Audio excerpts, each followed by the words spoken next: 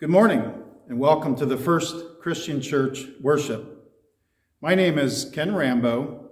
Pastor Laura has taken some well-deserved time off, and it is my pleasure to join you this morning in this hour of prayer.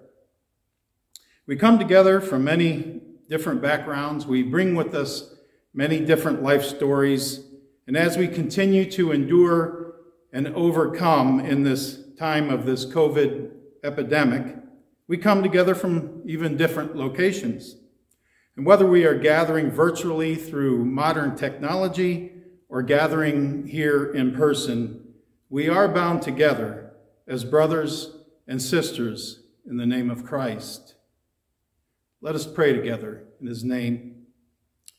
O holy God, you have called us together in spirit, whether in our homes or in this beautiful house of prayer, to worship you.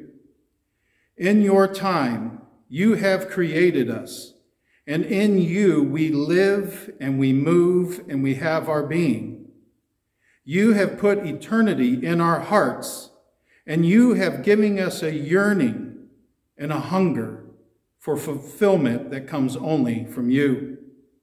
And it is this yearning, it is this hunger that has pulled us together this morning.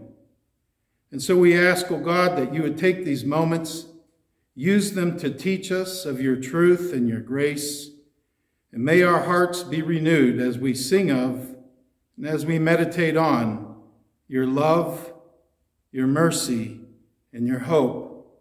And this we pray in Jesus' name, who taught us to pray. Our Father, who art in heaven, hallowed be thy name. Thy kingdom come, thy will be done, on earth as it is in heaven.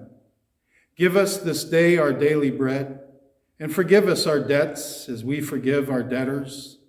And lead us not into temptation, but deliver us from evil. For thine is the kingdom, and the power, and the glory forever. Amen.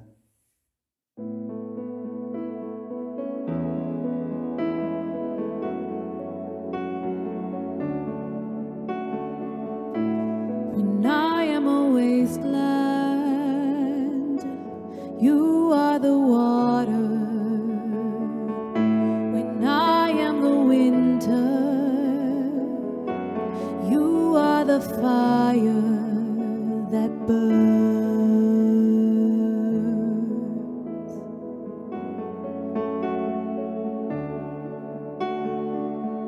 When I am a long night, you are the sunrise. When I am a desert, you are the river that turns to find me. What have I done to deserve love like this?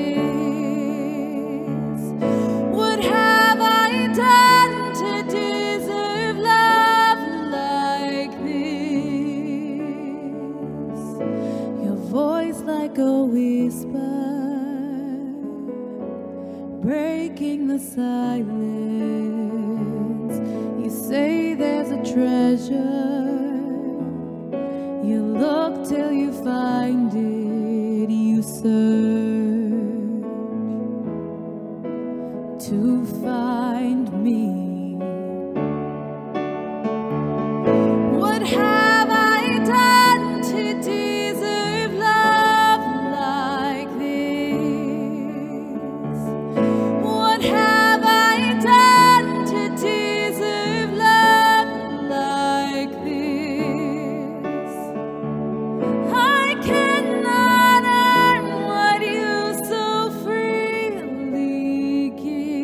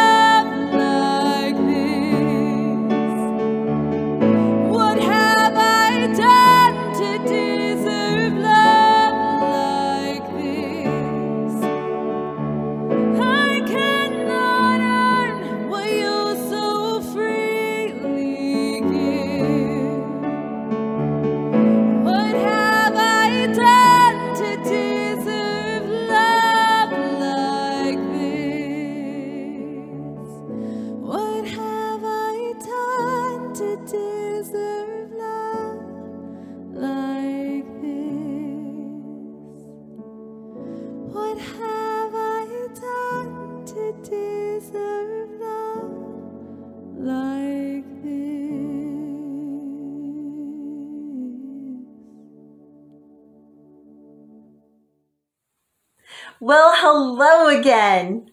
I've just been doing a little bit of decorating for Valentine's Day. Hey, can any of you tell me what we celebrate on Valentine's Day? That's right, it's love. Love sure is something that we talk an awful lot about, isn't it? For instance, I would tell you that I love chocolate. I also love a good book, too. Hey, do you have a pet? I bet you would say that you love your pet. Or how about mom and dad? Do you tell them that you love them? And do they tell you they love you too? I'll bet you do. Can you name some other things that you love?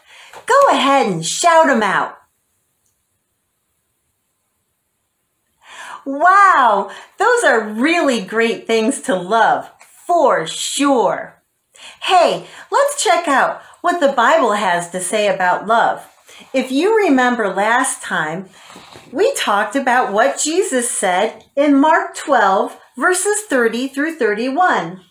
Love the Lord your God with all of your heart and with all of your soul and with all of your mind and with all of your strength. The second is this: love your neighbor as yourself. There is no commandments greater than these. And we can find this in John 15, verse 12. My command is this: love each other as I have loved you. Jesus wanted us to know how important love is. If we love each other, then we will take care of each other.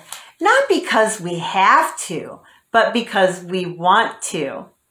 And you don't need to buy someone a box of chocolates to show them how much you love them, because a hug and a smile are really great too. And don't forget those 3 little words: I love you. Hey, before you go, let's have a really quick prayer, okay? Okay, let's bow our heads just like this. Dear God, John 3:16 says, for God so loved the world that he gave his one and only Son, that whoever believes in him shall not perish, but have eternal life. God, thank you for loving us so much and for sending Jesus to teach us how to love each other. Please help us to be patient and kind as we learn important lessons about love all throughout our lives so we can be more like Jesus. Help all of the people in this world to understand the love you have given so there will be no more hate and sorrow, but instead love and joy. We pray all of these things in Jesus' name. Amen. Well, my friends, until we meet again, stay safe, stay well, and be blessed. Good morning. As I mentioned before, my name is Ken Rambo, and I was very grateful when my sister Nicole texted me early one morning last week and asked if I would be available to fill the pulpit for Pastor Laura as she takes some time off. And I was thrilled to do so, not only because it gave me a chance to preach again, but also gave me a chance to preach in my birth church, if you will, for this is the church that I was born into and the church that I went to as a small child. Now, normally when I'm asked to preach, I usually preach an expository sermon. I like to lift a piece of scripture out of the Bible and read it. What does it say? And then learn myself what it means and communicate that then to the congregation, and then to take what we learned and how to apply it to life. But on this occasion, as I'm preaching in my birth church, I would like to take an opportunity maybe to walk down memory lane, if you will, meditate on some scripture, and throw in a little bit of testimony for good measure. I selected a few passages. By the way, I entitled this sermon, God is Great, Now I Lay Me Down to Sleep. And you may guess the subject matter is childhood prayers. I selected a few passages, one from Matthew 18 that speaks of Jesus talking about childlike faith. And I also selected Psalm 23. And I did that because of its expression of childlike faith. And it has just a beautiful simplicity to it that we can hold near and dear to our hearts.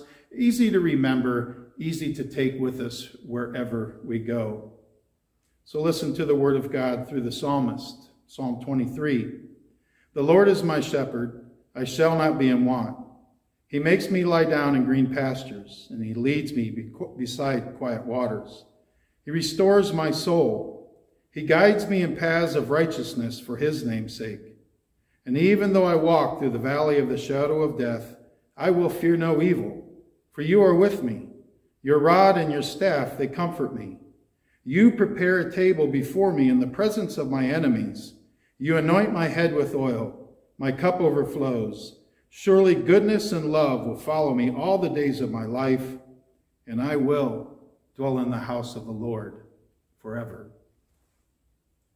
And from the Gospel of Matthew, chapter 18, verses 1 through 4. At that time, the disciples came to Jesus and asked, "Who is the greatest in the kingdom of heaven?"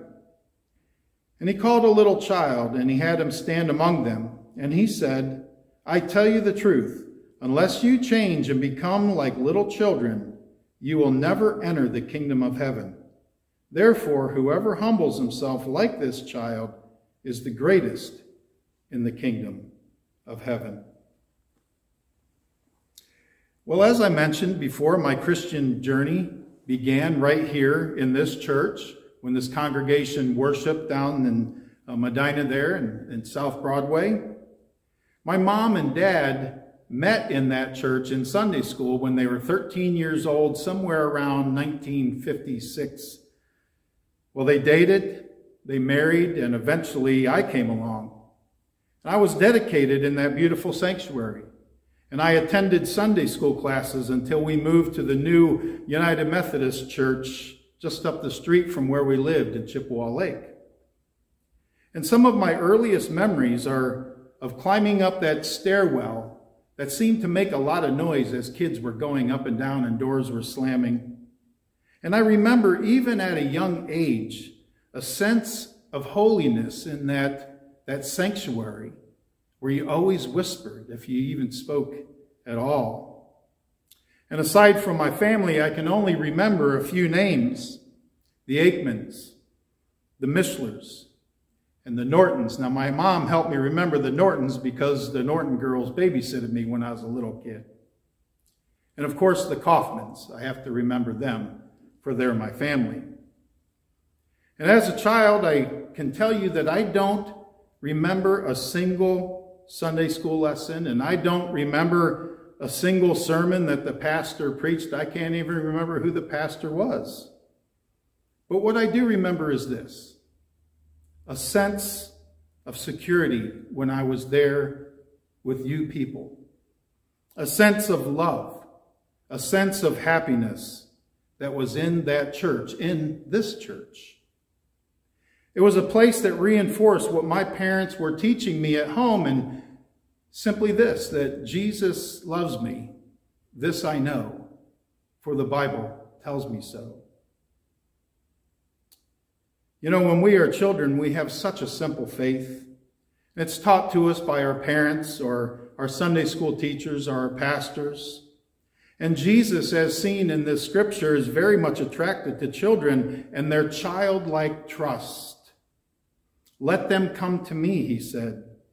I tell you the truth, anyone who will not receive the kingdom of God like a little child will never enter it, he teaches his disciples. And so what does it mean to receive the kingdom of God like a little child? Well, there are two prayers that we prayed in our home, and I would bet that many people, as they were young, prayed them in their homes also, that helped me understand what Jesus means by receiving the kingdom of God, receiving the kingdom of heaven with the faith of a child.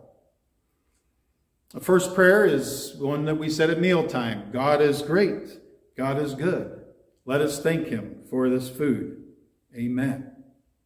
And it got me to wondering as a small child, well, how great is God really?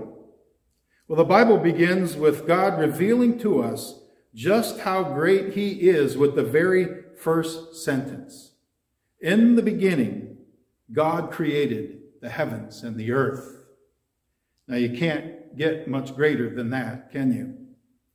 And it's a pretty simple thing to understand that God created everything, but how he did it, well, that's not so easy. But we're not called to understand how he did it. We're called to believe that he did do it. For God created all there is out of nothing by his sheer will and the power of his word. That's beyond our understanding. But to know and believe that simple truth is to receive the kingdom of God like a child. Psalm 8, 1 and 2 is one of my favorites. O Lord, our Lord, how majestic is your name in all the earth. You have set your glory above the heavens, and from the lips of children and infants you have ordained praise. When I consider the work of your fingers, the moon and the stars, which you have set in place, what is man that you are mindful of him, the Son of Man that you care for him? You know, for the last 20-some years, my wife Brenda and I and our family, we lived in town.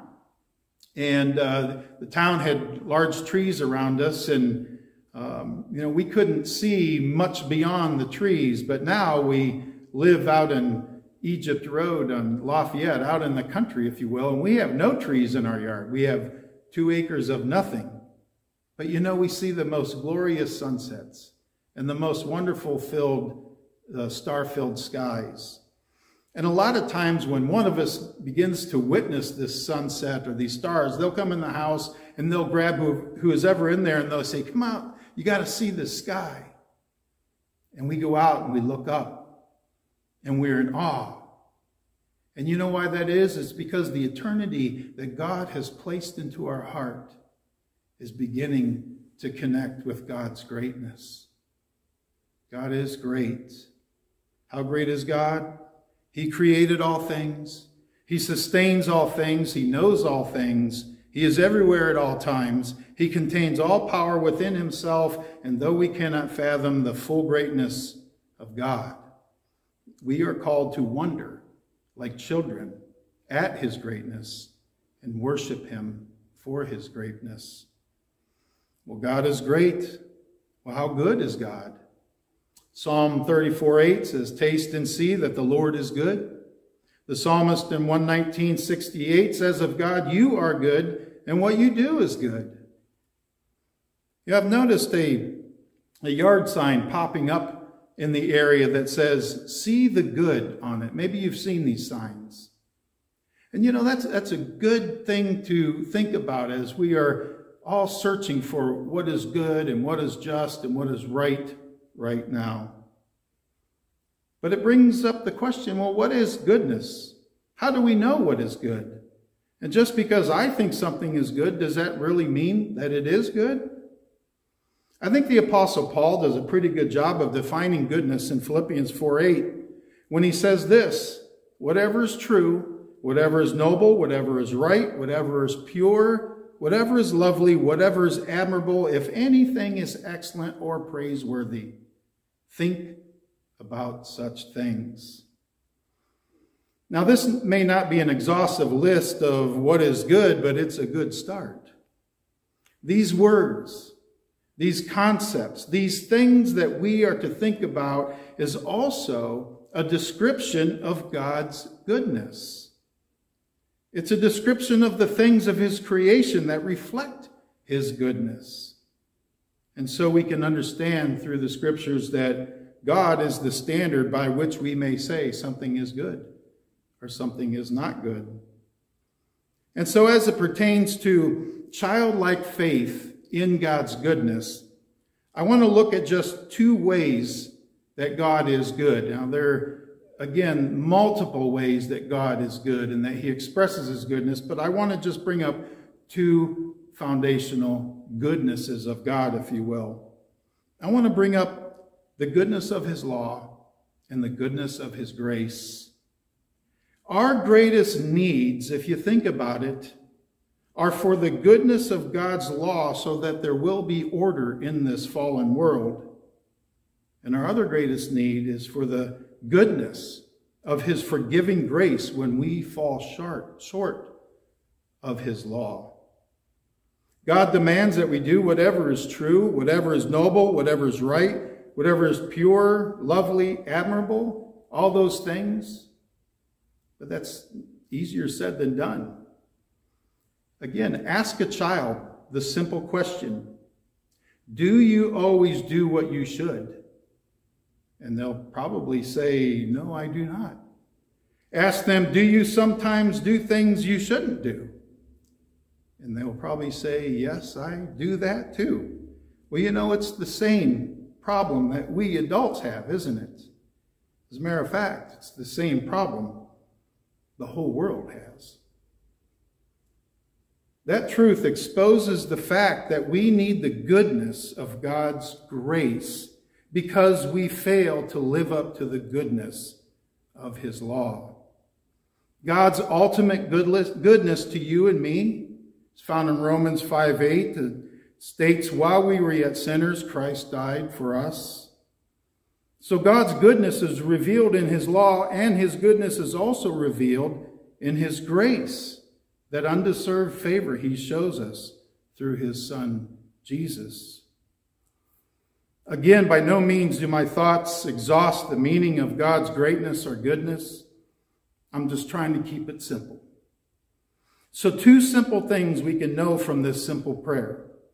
God is great and worthy of our praise. And God is good, deserving of our trust and our gratitude. To simply believe in the greatness and the goodness of God is to receive the kingdom of God like a child. The other prayer goes like this. Now I lay me down to sleep. I pray the Lord my soul to keep. If I die before I wake, I pray the Lord my soul to take. Nighttime can be scary for a small boy with an active imagination.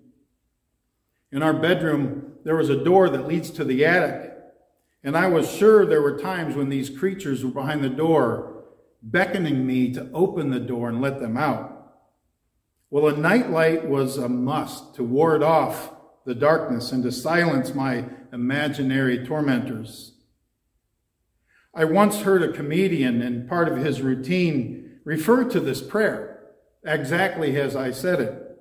And he said his parents had turned him into a paranoid insomniac because they forced him to think about dying just before they turned off the lights. As a matter of fact, I think as parents, we were kind of worried about that. So we had a substitute about the, if I die before I wake part. But as I think back, I don't think I ever saw that way as a small child. To me, this prayer was a spiritual nightlight. When I prayed this prayer with my mom and my dad, seeds of truth were being planted in my heart. I already knew from our mealtime prayer that God was great and God was good. And at bedtime, I was learning that I am a mortal being with not only a body, but a soul. And I was learning that God was not only the keeper of my body, but he was the keeper of my soul as well. I was learning that whether I am awake or whether I am asleep, God is tenderly watching over me. I was learning that I need not fear death or anything else for that matter. For God is watching over me. And if I go to sleep and never wake up, I knew that this great and good God would take me to heaven. One of my favorite passages to contemplate, one of my favorite subjects to contemplate is heaven. And I refer often to John 14, the opening verses where Jesus is meeting with his disciples and they are being tempted to fear. For night has fallen, and they sense bad things are coming. Here's what he tells them. Do not let your hearts be troubled. Trust in God, trust also in me. In my Father's house are many rooms. If it were not so, I would have told you. And I am going there to prepare a place for you. And if I go and prepare a place for you, I will come back and take you to be with me, that you may also be where I am. You know the way to the place where I am going. When I ministered to older folks, one of my favorite sayings to them was this: God has gotten us this far. He's going to take us the rest of the way home. We can believe that. And folks, we're going somewhere. God is moving time forward. We're going somewhere, and it is not this fallen world. It's like that old song, this is not my home. I'm just passing through. There's a place being prepared for us, so says Jesus. And he will watch over us, and he will care for us while we are here. And when the time is right, when our place with him is ready, he will come take us to be where he is. Therefore, whether awake or asleep, God watches over us body and soul. The sovereignty of God is indeed a pillow upon which we can lay our heads every night. And so there is some simple yet solid theology in these prayers, these childlike prayers, and there's three things that we can take from these childhood prayers. God is great. God is good. God watches over us and will one day take us to heaven. These simple truths are seeds of faith that when nurtured by the Spirit of God, especially through the Word of God and through prayer and through obedience and through gathering of God's people, they will grow and flourish into a faith that will carry us happily through life, even during times of great difficulties. But the seeds must be nurtured, or we will forget. I left the church somewhere around 15 years old. I just quit going. Therefore, I was not being nurtured. I had the basics. I had the seeds, but I had no growth. Therefore, as I grew in my body and I grew in my life experiences, my childlike faith became childish faith, which is a failing faith. I began to question God's greatness.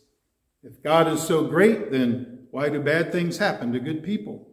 I began to question his goodness. If God is so good, then why does he allow bad things to happen at all, and I began to doubt his care, that he's watching over me, when I would ask, well, if God is watching over me, why do bad things happen to me? I began to ask those questions, but had no interest in seeking the answers, really. And so at 18, I joined the Navy. I traveled the world. I married my beautiful wife, Brenda. We had 4 boys. My childlike faith continued to fade and continued to fail. I felt as if my very life was fading and failing. And it wasn't until I reunited my childlike faith with the nurturing love of a church family and the nurturing spirit of God's word did my childlike faith begin to grow to meet the level of my adult experiences, that my childlike faith began to grow to address my adult problems, to meet my adult needs, and to deal with my adult sins. And as I rested in the love of a church family, and as I met God in his word, I began to believe again that God is great. He's majestic. I began to believe again that God is good and he's abundant in redeeming love. I began to believe again that he does providentially watch over me, my family, my friends, really the whole world. I began to believe and know again that one day I will be with him forever. I served as an American Legion chaplain for the last 12 years in Columbiana, Ohio. Brenda and I, along with 2 friends, we held a chapel service at a local assisted living place called Whispering Pines there in Columbiana. It's one of those places where, as kids, we called old folks' homes, if you know what I mean. Well, my little congregation they're all old folks. And the congregation was always changing. Old age would bring in new members, but death would take away others. And you know, in those 12 years, I noticed something. I noticed how those precious people, as they grew old, they began to have so much in common with very young children. And I began to understand it in this way. As they grew older, they became frail again, like little children. As they grew older, they became dependent on others to care for them again, like little children. And as they grew older, they began to own fewer and fewer possessions as they could only fit so much into their little rooms, just like little children again. And it seemed to me, as I watched these old saints, it seemed to me that their desires of life began to narrow down to the simplest of things. Food and comfort for one. Love of family and friends, very important. But it seems to me the greatest need that they had was to keep that simple faith in God. A simple faith that God is great, that God is good, that God watches over them, and God will one day, maybe even soon, take them to heaven. Isn't it beautiful that the simple faith of a child ends up being the rock-solid faith of the aged?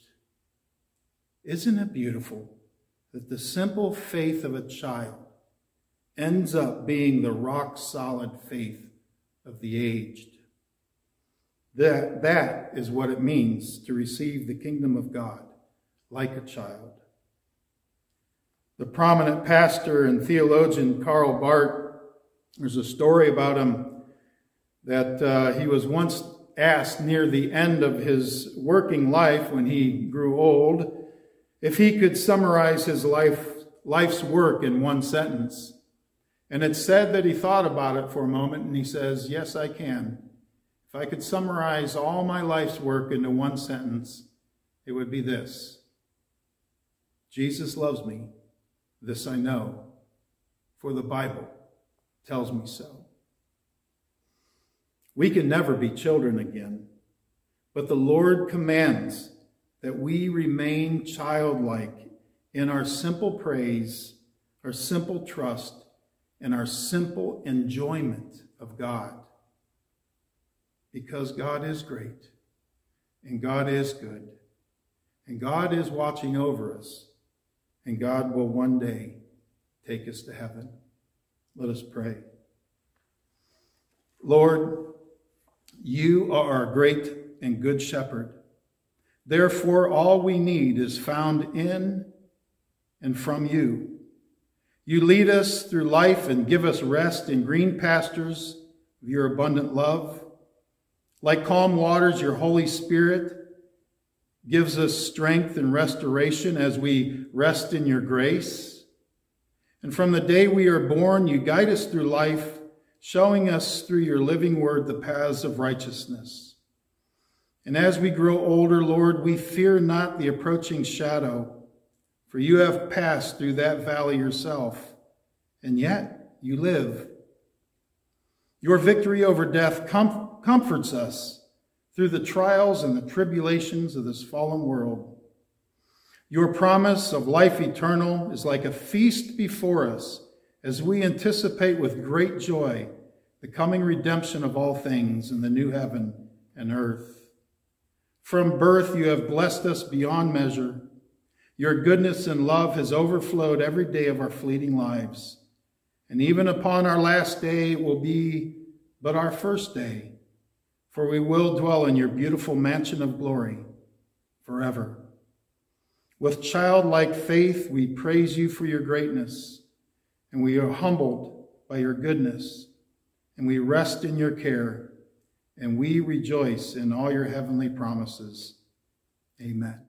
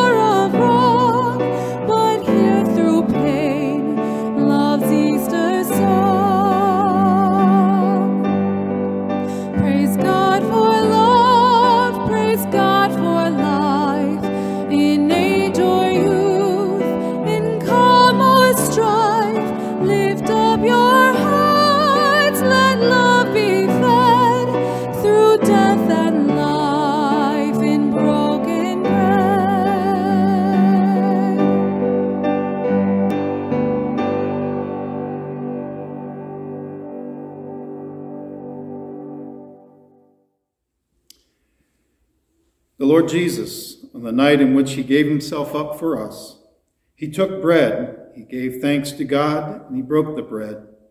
He gave it to his disciples, and he said, "Take and eat. This is my body, which is given for you. Do this in remembrance of me." When the supper was over, he took the cup. He gave thanks to God, and he gave it to his disciples, and he said, "Drink from this, all of you. This is my blood of the new covenant, poured out for you and for many, for the forgiveness of sins. Do this as often as you drink it in remembrance of me. Let us eat and drink in remembrance of Jesus and all that he has graciously done for us.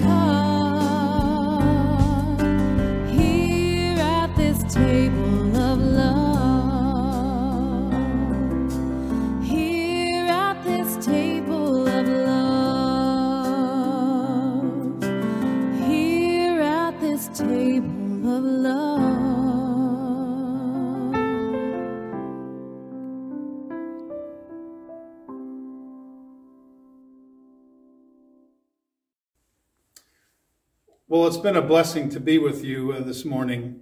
I am so grateful in my heart that I had the opportunity to do this, and just like this church, know that you'll always be my first church, and you have a special place in my heart. Now let us pray. O God of grace and mercy and overwhelming love, send us now into your world with a childlike but maturing faith. Let us proclaim to the tired and weary your greatness, your goodness, and your benevolent care. Let us with joy live in the light of all your heavenly promises, and let us be to others what you are to us.